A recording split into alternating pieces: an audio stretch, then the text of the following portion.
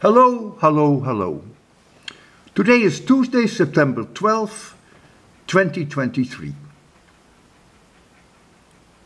Here follow the solutions to problem 181 about dispersion in a prism. I have selected Ulf Heller's solution. I could have selected someone else's. Here is the problem. A parallel beam of light containing two wavelengths, lambda 1 of 450 nanometers and lambda 2 is 650 nanometers. It enters an equilateral glass prism as shown in the figure. The refraction index for lambda 1 is about 1.64 and it is about 1.62 for lambda 2. And here you see the prism. So this is the first surface that the light goes through, and this is the second surface that the light comes out.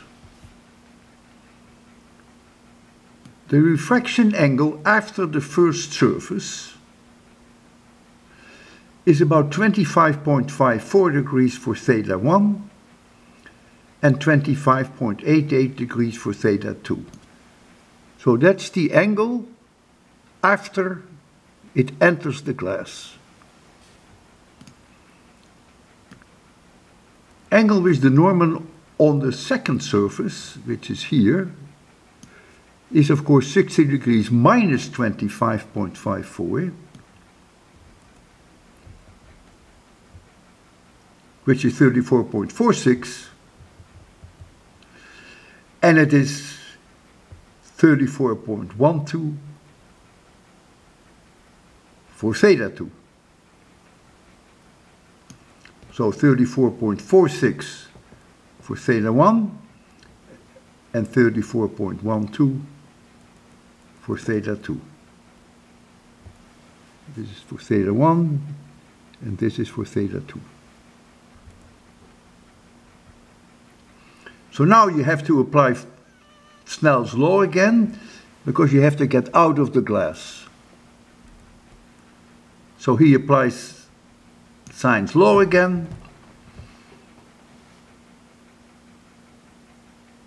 1.64 times the sine of the 34.46 degrees and 1.62 times the sine of 34.12 degrees.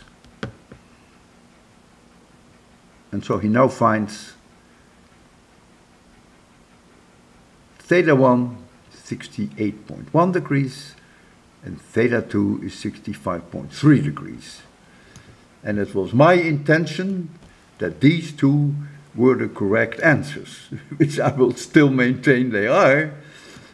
However, Huygens, smart as he is, pointed out that in the picture theta 1 is smaller than theta 2, which is true.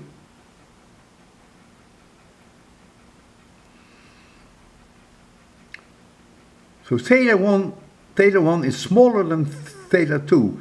Thus theta 1 is the angle for lambda 2 and theta 2 is the angle for lambda 1. So he argues that the answer should really be theta 1 is 65.3 degrees and theta 2 is 68.1 degrees. I must admit that I overlooked that, but I still maintain, for me, this still is the correct answer, but of course, Huygens' touch is always very nice, as usual. About half of the people of my solutions that I received were correct. Many of you, though, have it totally wrong. So those of you who have it totally wrong, I advise you to study this solution. It's simple high school, there is nothing to it. The math is the most simple trigonometry that you can imagine, and Snell's law is standard high school physics. All right, we'll be friends, as always. but of course that is a given.